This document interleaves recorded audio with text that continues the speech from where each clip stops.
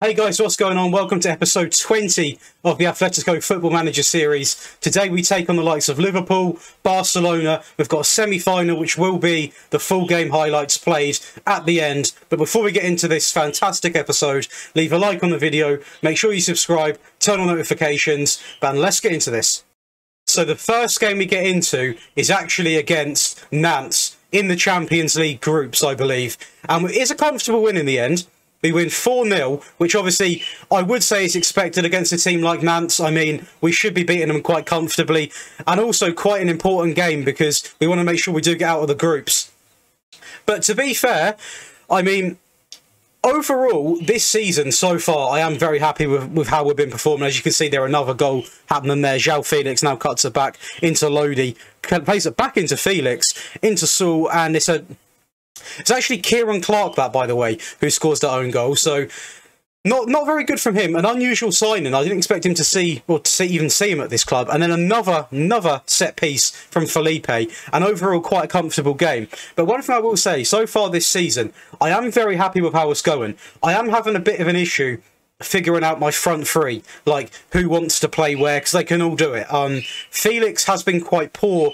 Not poor. Towards the end of this episode, you'll kind of see I switched him out here and there. But it's quite hard because I've got so many options. But we've also got some players that are leaving, so I will discuss that towards the end of the video as well. But overall, let's talk about this game. So the stats, I mean, we absolutely battered them. They did actually get into the game quite well, though. You can see there, they actually kind of did deserve a goal. We have more of the ball, double the XG pretty much, more shots, more on target, and great match ratings out of Koke, 9.2 from him.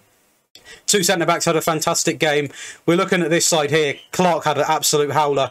No real outstanding players. But overall, quite a good game nonetheless. But let's move on to the next game and hopefully get a win there as well. So we then take on Barcelona in what was an absolutely action-packed game. It did result in a 2-2 draw. We did go down to 10 men as well, which wasn't ideal. But Barcelona, although they're having quite a poor season, they run me ragged. Pedri there with a beautiful goal. They're so good at getting in them pockets of space, and it's so difficult to stop them. It really is. But to be fair to us, we always found a way to get back into the game. And when we did go down to 10 men, we did manage to seal it out. Dybala there with such a lovely cushion finish into the bottom left corner. But overall, a beautiful free kick here, by the way, by Pjanic. But one thing I will say about this team is we always do seem to find the answer. We always seem to get the goal. Ademi there, great pressure. And he's such a tricky player to defend. He really is. As he goes down the line here, puts the ball into Felix. And see him on that left side. It does work. Obviously, we did go down to 10 men. It was Lodi who actually got sent off here. I think we might be able to watch it as well. If we click on it, we can. But to be honest, it was a red card. He was on a booking. It was stupid. It was clumsy.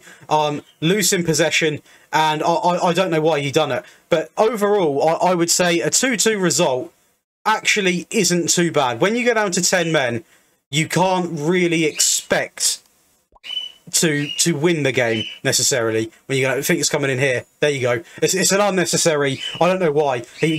Dest was going nowhere with it. Obviously frustration got to him. But against 10 men, with 10 men, Barcelona 2-2. I'll take it all the way to the bank. But overall, disappointment just because of that, because we could have pushed on to win the game.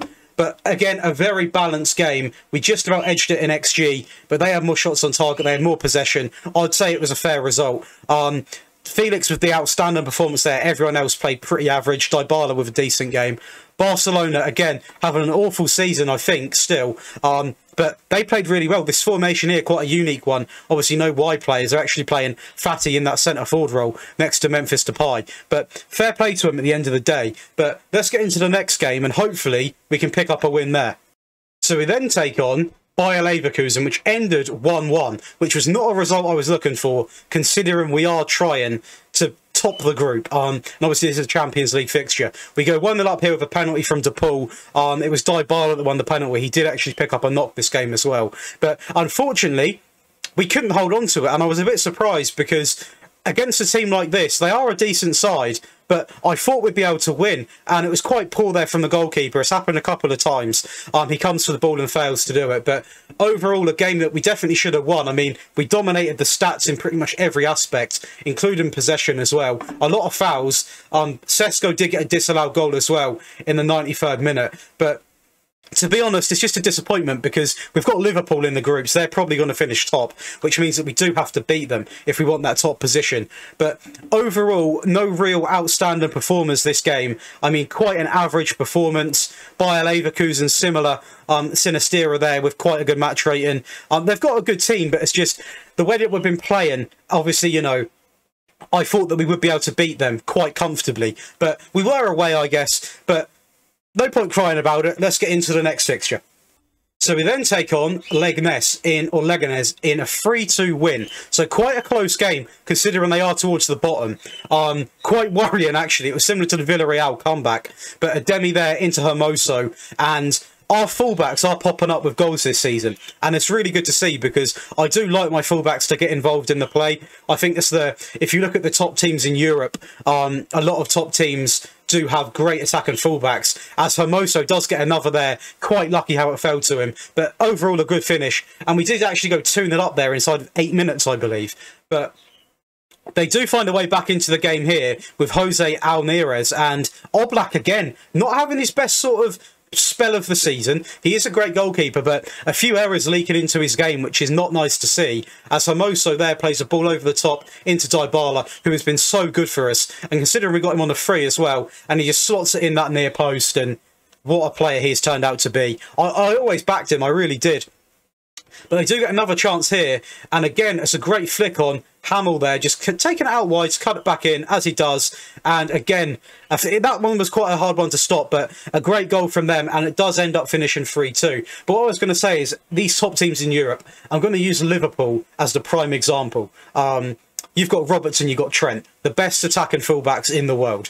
Don't get me wrong, Man City have got great fullbacks. Cancelo, you could argue, if you had a, you know, if you were purely discussing attack and fullbacks, possibly you'd put him over Robertson. But for me, I would go Robertson and Trent. Trent, I mean, honestly, the attack and play that he creates is sublime. It really is. And that's what, I mean, obviously, I haven't got that standard of fullbacks, but I still have got fullbacks that can get involved. And as you can see here, Hermoso with a 9.1, Dybala with a 9.5, Felix not having the best game.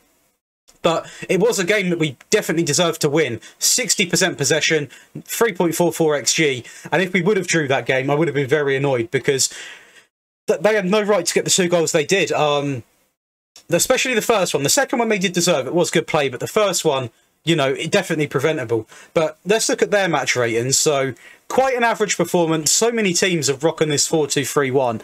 It is a great formation to dominate the ball. But obviously, against us, they weren't very successful with that.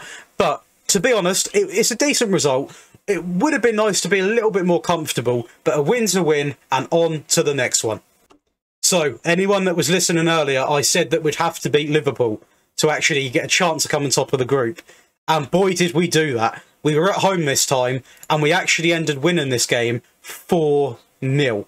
A very shock result, because usually they're a lot more at the races. But this game, we were going out for it. Last there with a beautiful ball into Felix, and he tucks it past Alisson. I believe that is in there. And honestly, whenever I play Liverpool, it usually ends up either being a draw or they end up edging it. But to be honest, I mean, we were playing beautiful stuff. Liverpool just didn't really turn up. Lodi there. Alisson possibly could have done better. I feel like he could have been unsighted there. Was that Matip? But a great finish from Lodi. Again, the fullbacks getting involved. Again there as well. Back into Lodi here. Back into Felix and into Vass. Misses it, but Saul gets the rebound. So a bit of a scrappy goal, but that put us 3-0 up. And when I was at this point, I had no fear at all. I knew we were going to secure the win. And what a win it was for the boys. Koke there. Beautiful ball. He actually looked offside, but it wasn't given, and Felix gets his goal in the 92nd minute, and that is the end of a Liverpool destruction. Overall, a fantastic rating from everyone. Felix there, finally, you know, really putting in a shift. 2 goals there. Was with a beautiful match rating as well. Koke, everyone having a decent game, to be fair. Absolutely thumped them in terms of stats. I mean, they didn't really deserve a goal, let's be honest. They didn't create much at all. And we'll look at their team. Obviously, they were playing pretty much full strength. That was actually Gomez, who they've got Kessie, Henderson, Fabinho, Salah, Mane, Firmino. None of them turned up. So quite disappointing for them, I imagine. But they should still get through on second place. Well, Bayer Leverkusen are actually putting up quite a good fight. But a great result there. And on to the next one. So we then take on Sevilla away in a 3-1 win. But it's safe to say this game was a lot more tricky than what I thought. They actually do take the lead. They were dominating as well in this first 20 minutes. A wonderful chip there. Completely sends OBLAK back to the shops. But honestly, Sevilla really did turn up in this first half. But we switched it on in the second. Dybala with a penalty in the 52nd minute. A player that has been so good for us, I will keep saying. And he actually gets involved here again. It looks like he's going to cut this one back.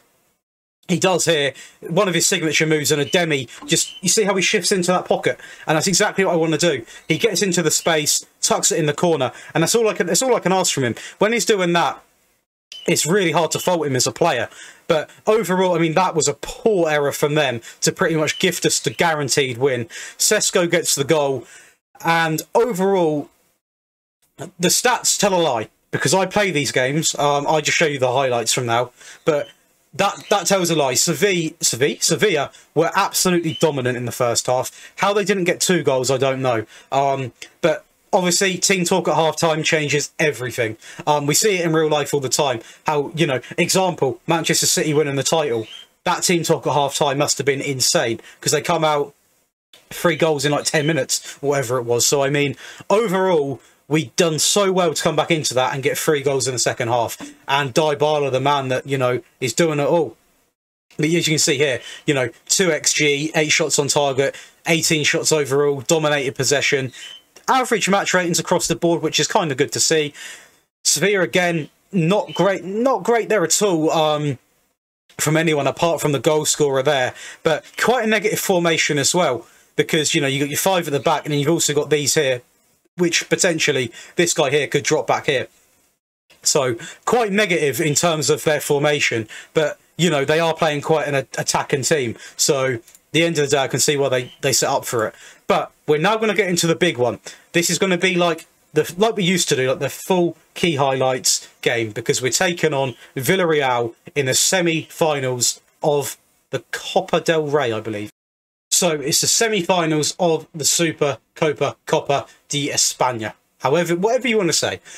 It's against Villarreal, a team which we have had a very interesting history with, to put it in small terms. Basically, all of our games seem to be close. I actually think that game which we bottled in the first season was a 1-0, but we absolutely dominated. I'm just going to quickly change this up here. That's actually all fine for key highlights. But it's a team which we do struggle against. Like, it's always quite a close game, but I'm hoping we can sort of come out and, you know, really put on a display here. Obviously, the point of this series is to win every single trophy. And I do think we did win this last year, but nonetheless, I still want to win trophies, even if I won them before. But I think we did win this one. Or was it Copa del Rey? I'm going to have a look, because basically the whole point of this is to get Atletico winning everything. So we've won the league once, we've won one of the Spanish Cups, I forgot which one it is, so we will look after, and also to win the Champions League, which is the big one. As Paulo Dybala there gets a bit of a scrappy goal, but we'll take it. Obviously, when I say all trophies, if we get the Champions League, that doesn't mean I'm then going to purposely get into Europa and try and win that. If we were, say like in the first season we only got 5th or 6th, then obviously we would have got a chance to win Europa. But I want to try and win everything with the team. Same as what I'm doing with Everton. Obviously, Everton will take quite a lot longer because we're having to do a complete rebuild job on that team. But overall, that's going well. So anyone that wants to, you know, watch another little series on the side, definitely check out the Everton playlist, because it's been really good so far. It honestly has. It's been very fun to play. But I'm just gonna encourage the guys here a little bit, just to make sure that we stay sort of on track with exactly what we're trying to do. But overall, so far, it's been quite a good performance. Sold into Felix. Hermoso Llorente. Go on, try and get... Oh, Felix. I would like to say also Felix. I don't know if this actually affects form or anything like that. But Dybala, come off it, man. What a player. Man City are in for Felix like mad. They're all over him, trying to secure him. De Bruyne apparently has spoke to him. So, I mean, I think it's going to be quite hard to keep him. I'm going to be honest, especially if we don't sort of at least make a real good run in the Champions League, and Man City do. He might be tempted with a move away, but I really want to keep him because he's been really good for us. But it is hard to keep players on here. I'll say it and I'll say it again. It's not like FIFA where you can just hit decline. Sometimes the player wants to leave and there's nothing you can do about it. So hopefully it doesn't happen, but there is a chance it does.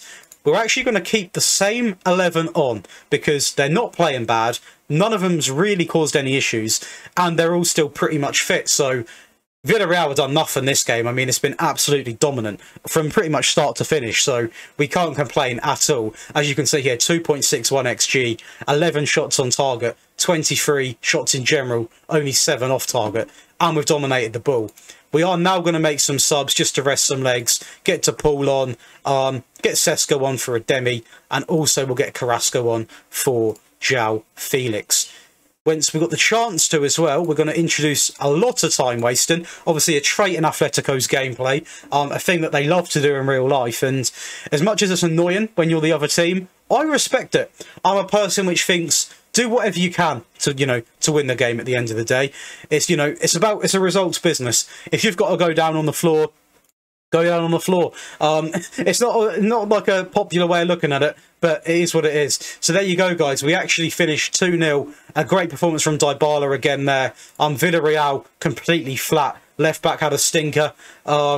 And to be honest, they didn't really danger us at all. Created next to nothing. They didn't even really have a highlight. So we'll definitely take that. But there's a few things I want to break down towards the end of this episode. So I'll quickly go over the games that we've played.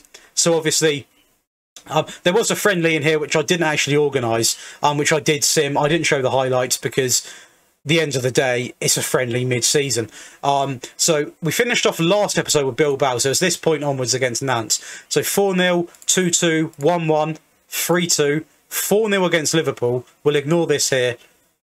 Overall, a great episode. We haven't actually lost when it comes to the actual games. So a very good episode, in my opinion, in terms of results. And next episode, obviously, we've got some more. We've got another tournament there, but I won't be playing the full match for that one. Or I will be playing it, but I won't be showing it because it's only the 3rd round. And we also found out here we've got Inter Milan in the first knockouts. And Inter Milan on this game are actually really good. They're good in real life, but on this game they always seem to be able to sign people, and the players that they do have just perform so well. But one thing I wanted to show you was, so the first thing was to see the transfers, yeah. So going out so far, we have a look. If we go to transfer history, out. So Felipe has gone for 5.5 million. Basically, he was not getting enough game time. He wasn't happy. And at the end of the day, he was, I think if we click on him, he was 33. So again, a player which isn't really going to be in my plans going forward. We've got Rudiger. I'm going to bring in another sort of young centre-back, or a young centre-back, because all of our ones are quite experienced now. So I'm going to bring in a young centre-back so he could be mentored and taught by the older lads in the team. A couple of people out on loan as well. And the last thing I want to get into is just have a quick recap on what we've done in the first season in terms of what we won. Okay, so here we go. So the trophies that we've won so far is the Super Coppa, so the one that we've actually got into the final of, we've actually won, and we won the obviously the league title. So in my book, the trophies that we've got to win, the big ones, would be we've won the league and we won the Super Coppa, so we need to win the Copa del Rey, the Champions League. If we can, the Super Cup. It's not massive, but we may as well go for it. And yeah, so we've still got some big trophies to try and win. And once I finish that, guys, I would, two things can happen, basically. If I win everything, I'll then mention in the video, do you want me to carry on? Do you want me to try and possibly drop down and try and win the Europa as well, for whatever reason? Or do you want me just to focus on having one Let's Play at a time, which I probably will do going forward? But I kind of want you guys to comment what you want to see on the channel, because I've got loads of ideas, but I also want to make sure that you guys are getting what you want as well. Like, you guys seem to be really liking these series. You love the tactics videos, and the rebuilds have been going down really well as well. But if there's anything you want to see, you know, maybe tips videos, top 10 players, stuff like this, you know, stuff like this which can help you guys, please let me know. And any signings that you recommend, please let me know also, because, you know, now we're sort of getting 8 games an episode in. There's only going to be, what, probably like a max of 5-6 episodes a season. So, please do let me know, because I always read the comments. I always do. And I always respond as well. But if you have enjoyed this video, guys, drop it a like. It really does mean a lot, and it really helps the channel. Be sure to drop a comment as well. But definitely the most important thing, guys, be sure to subscribe. We're absolutely smashing it. I know we're very close to 1K right now, and as soon as we do hit that, the streams are going to be coming on. Don't you worry. But yeah, please do subscribe, guys. Turn on notifications, and I'll see you in the next video.